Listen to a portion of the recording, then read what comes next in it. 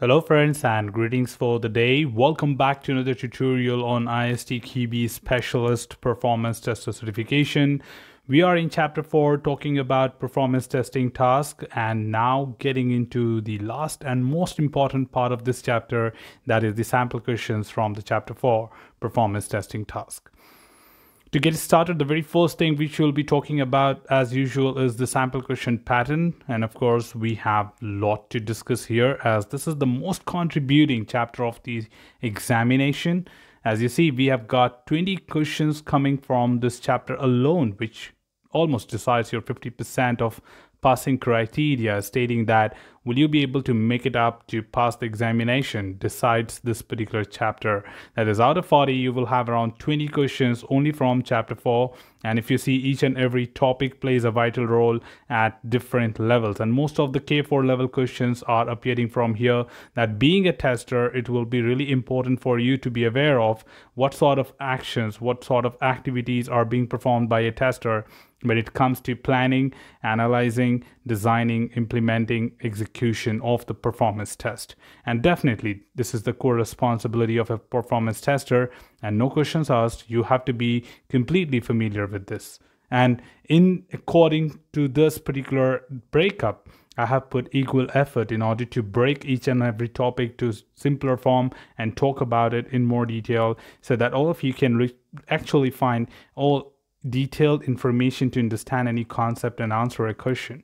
So we'll be looking at some of the simple questions in interest of time and see that how typically the questions can appear from this particular chapter as well. Right, to get started, the very first question we have here is you are working on a project that tracks health history information for patients across region. The number of records handled by the system is in the millions due to the large number of patients in that particular region. The patient's information must be accessible to doctors in offices, hospitals, and urgent care facilities. The information should be presented to the requester within 3 seconds of request. That means we are talking about the response time also here, particularly for the patient with critical allergies and preconditions. Which of the following is a technical objective for performance that could be applicable to this project? Now, of course, we're talking about the technical objective of performance testing altogether, but at the same time, they have also given you different things to put together so that you get carried away and get confused, so that you may land up having a wrong answers, which is definitely expected at this point of time. So we just want to make sure that you concentrate on the important parts of this particular section and do try to concentrate on what is that you are finally supposed to derive from this particular scenario and come up with your solution altogether. Now, in this case, let's start analyzing these options, starting with the option A. The response time must be within 3 seconds from the time the request is sent when there are 100 concurrent users making similar request. Now, that's something strange here because A is not correct, as this is a user-based objective, that what basically the count of user will be. And as far as they have mentioned this in the scenario, we can consider it. But in the scenario, they have not mentioned anything about it, that how many users will be looking into this. It might be 3, it can be 30, it can be 300 as well. But that is not something which is from a technical point of view, but this is from the user count point of view and cannot be a technical objective for our scenario. Coming up to B, the system must be able to scale to 10 million patients' records with no degradation in the performance. That something looks interesting because scalability is a technical objective for performance. Scalability, if you start with the basic understanding of performance testing, one of the aspects or parameters to be tested under performance testing is to talk about how scalable the product is. And that's where this becomes a more core technical objective for our scenario. But before we make a decision, we have to look forward to all the options and then decide with your final answer. Let's look at C. The system must perform at or above the level of legacy system when handling a similar load or responding to a similar request.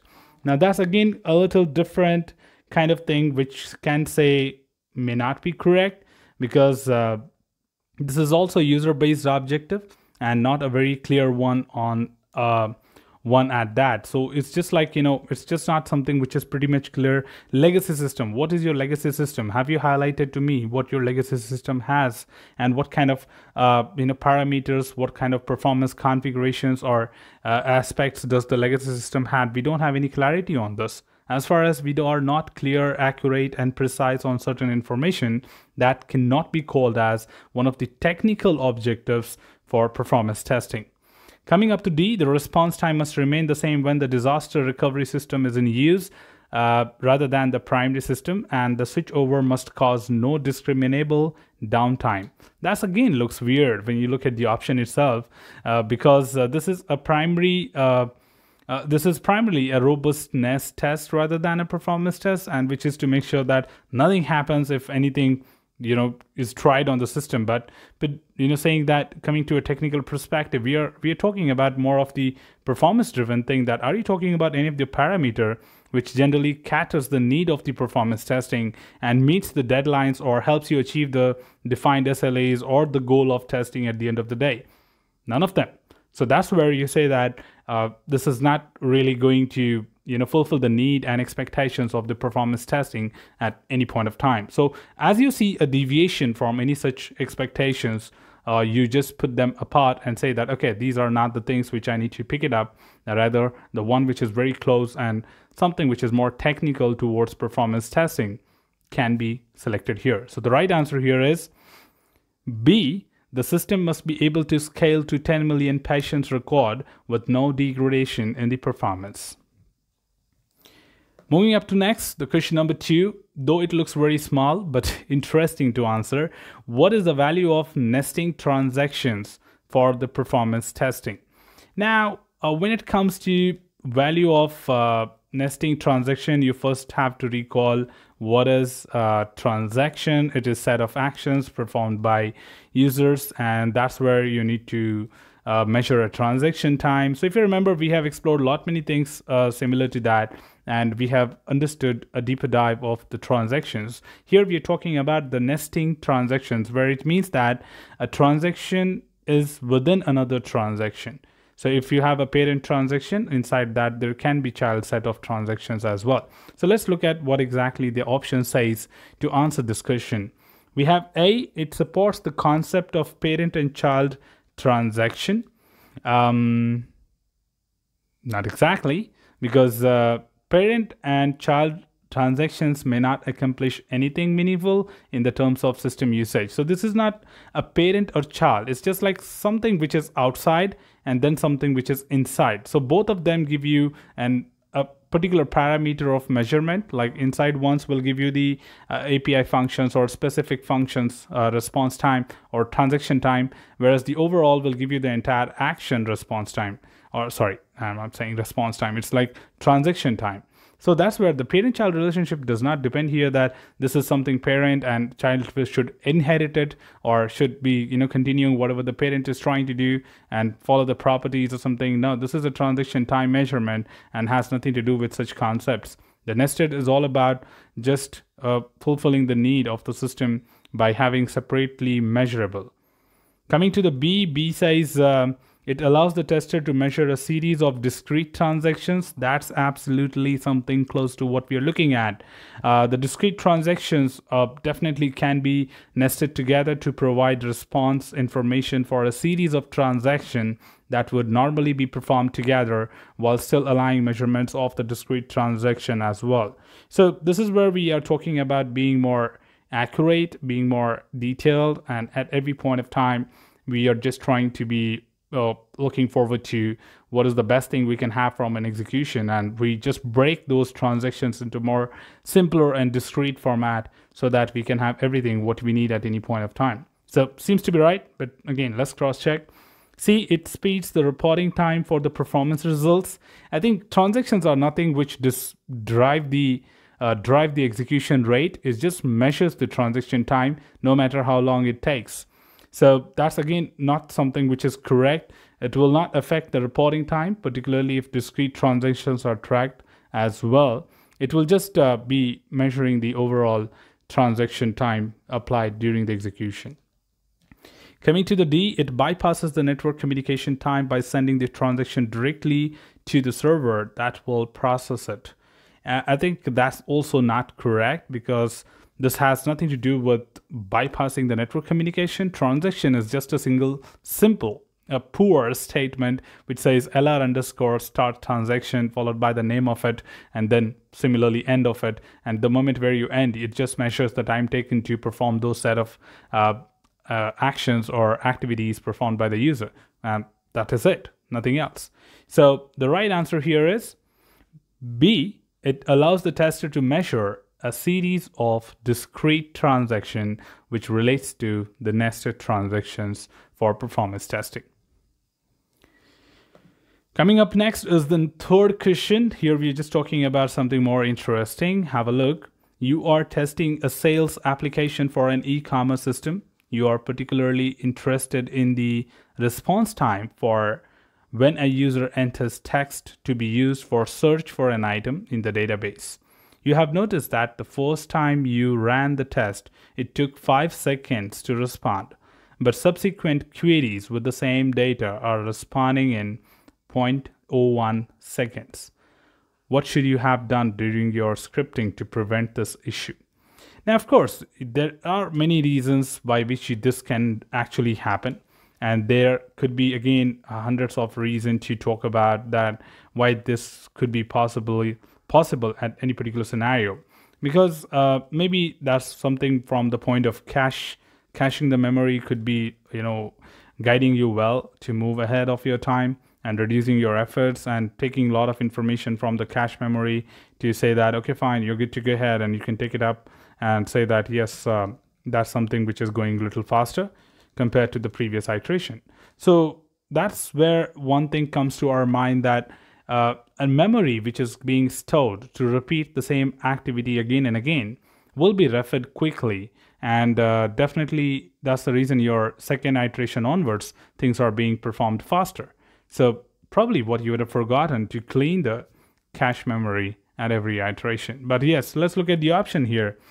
There's no issue. The system is just getting faster. Now, I think that's a pretty, irrelevant option for this question. That cannot be the right answer. It's highly unlikely as the system tend to get slower or faster unless this is a caching issue. So everything comes back to the caching, and we say that, no, this is not something which is okay. Suddenly your 5 second drops to 0.01 second, and that is subsequently all your executions are happening in the same way. That does not make any sense. B, you need to log in each time to ensure that the transaction is performed again. Logging in, I don't think could be a solution. It's not the user's information that is being reused, rather the search result which you're trying to do. So you have to go back to the scenarios which are shared with you and relate it back. Does the login is the scenario which they're talking about? No, it's that someone who's trying to search, and search can happen without logging in as well. You just have to relate to the real time, and you will have the justification for your options right there. Coming to the C, you need to be sure the cache is cleared because the query results are probably being cached. No justifications required. Not at all, because you know that the cache is something which can boost up your executions right from the second iteration only, not from the first. So I think that's very straightforward. Even if you don't look at other options, you know what the right answer is, but still you have to read all the options as a good practice. Let's look at D. You need to use a different user for each test to avoid users' information being reused without being restored. Again, I think users are not someone who are responsible for this execution. Again, the scenario says about search results, not about logging or log out from the system. So the right answer here is C.